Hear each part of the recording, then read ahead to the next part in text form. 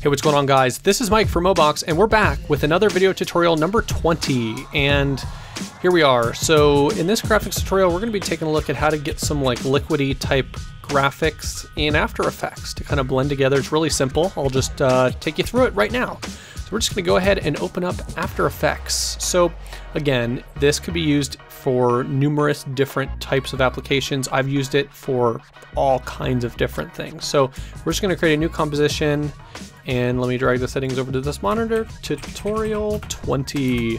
1080p, 60 frames a second, 10 seconds looks fine to me. Actually, we'll make this 5 seconds because I don't think we're going to need any more than 5 seconds.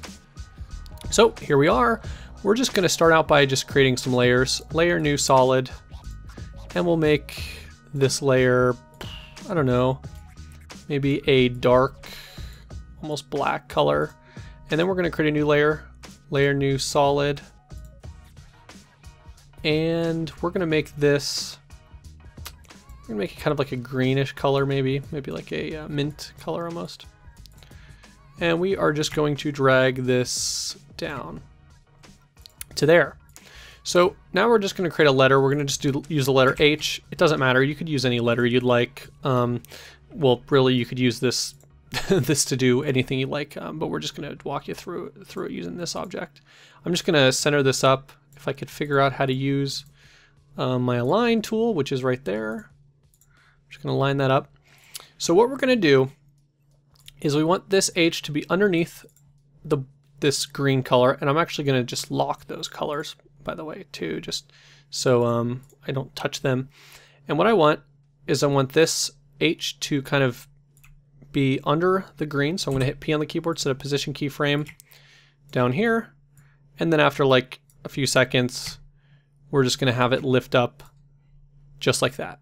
We could add some easing to this. I use this tool from MoGraph. You can use the graph editor if you'd like. Highly recommend it. mountmograph.com/motion, I believe. So we have this smooth motion of this H kind of exiting. We'll say that this is a liquid pool. Okay, so what we want is we want like streams to like fall off this H, as if almost as if this H came out of like a liquid bath or something like that. So what we're going to want to do is we're going to want to create some, actually, you know, before we get too ahead of ourselves, let's make this H come out just a little bit more, just to kind of exaggerate the effect. So what we're going to do is we're going to create some rectangles.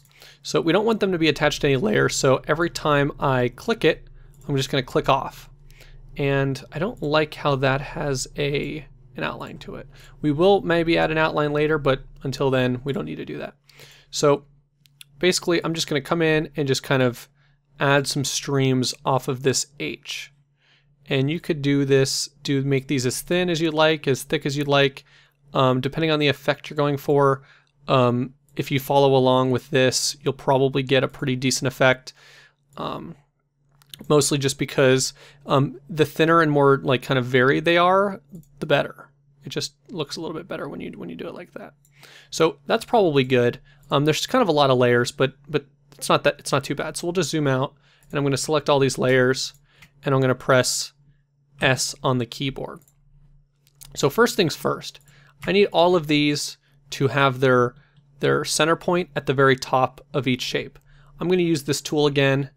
You could use your tool if you have a tool, or you could just press Y on the keyboard, or select this up here and just move them all up to the top.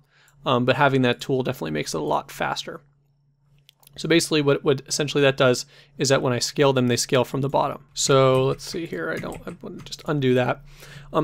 What we also want is we want these layers to follow this H. So basically what we have is something that looks like that. Next we want to do is we want to change the scale of these. So that's why they all have the scale selected.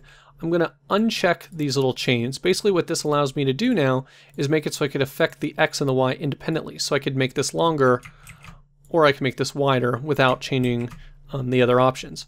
So I'm just going to set keyframes across the board, just hold down and drag, and it creates keyframes. And what I want is I want these to be 0 in the X direction. So I'm just going to 0. Actually, what I can do is I'll select all of them, 0, Shift 100, and it should but it didn't. It should change them all, but it's not. I don't know. There it is. Okay.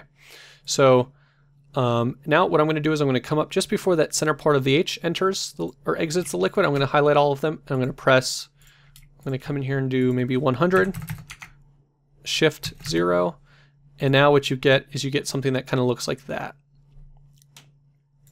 So I could stagger these a little bit. I mean, if you want, you could stagger them however much you want. I kind of like a little bit of stagger, just kind of give it a more random look. So now you have something that looks kind of like that. See how these kind of, these might need to be moved up just a tad, because they're not touching the liquid, and you kind of want them to kind of have an effect that kind of looks more like that. So that looks pretty good as is, but they look too rigid and it just don't look too great. So what I'm going to do is I'm just going to highlight these, and I am going to put a slight barrier around them, but I'm going to make sure I change the color to the color of the liquid, and I'll kind of modify the outline just a tad. So now we got something that looks kind of like that, and I'm just going to drag all of these underneath the green background so it kind of looks like that. So now we're starting to cook with fire here. What I'm going to do now is I'm going to grab all of these layers. I'm going to hit Control-Shift-C. And now I have just the black background, and I have this H in green and liquidy stuff. So what I'm going to do is I'm going to search for a effect called Roughen Edges.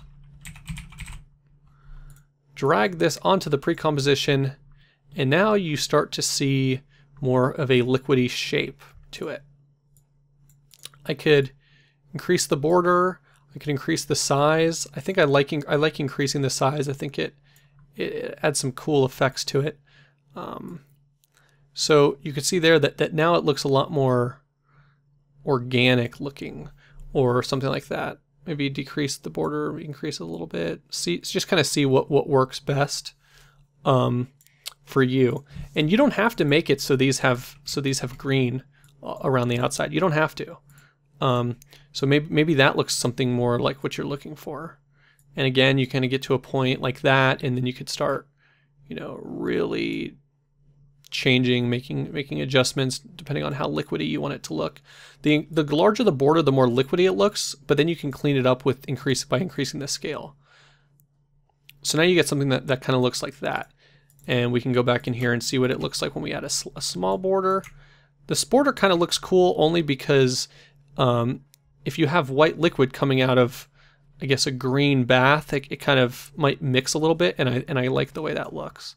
Like that. That has a really cool look to it. So the only problem I have with this is that this H is now kind of a little fuzzy looking. It doesn't really look, you know, it's not rigid, maybe the rigid shape that you'd like. So let's see if we can figure out how to do this. I'll be honest, I didn't practice this ahead of time, so I may or may not have problems doing this.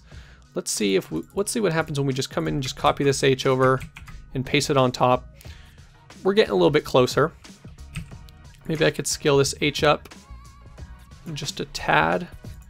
I still get kind of some weird outlines on the inside. Maybe I could kind of drag this apart a little bit. Maybe increase the scale of this a little bit more. Just kind of mess with it until you get something that looks a little less, I guess, I don't know what you would call that, but a little less liquidy around the shape.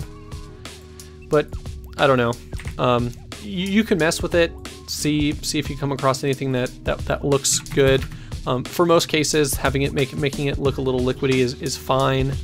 But again, if you want to clean it up, you can mess with some other effects. But that's just a quick look at how to get this liquidy effect in After Effects. If you enjoyed this video, please give it a like, subscribe, and be sure to check back next Wednesday for another tutorial. Anyways, if you have any suggestions for future tutorials, you're more than welcome to leave them in the comments down below, and we'll try to get to those. So anyways, guys, thanks for watching.